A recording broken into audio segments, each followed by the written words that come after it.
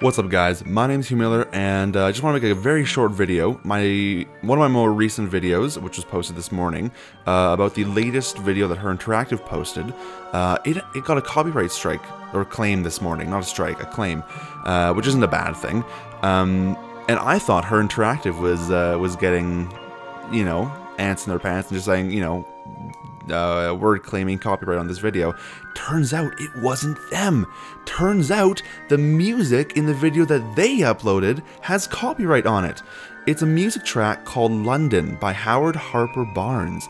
And I'm not sure if that's a clue that perhaps, I don't know. Okay, here's my thought. This might be absolutely mad and crazy, but I'm so tired and on a one-track mind and I can't think straight. What if HeR Interactive is making a game where we travel to not one single location? What if we're traveling to and I don't mean within, like, more than one location within a region. I'm talking about what if we go to, like, more than one country within a game? What if they're making something so crazy and so big? And with the announcement of a new trademark this morning, what if we are going to have some crazy grand two-part story? I don't even think that's possible with HeR Interactive, but I don't know. They've been shocking me so much lately, I don't even know what to say.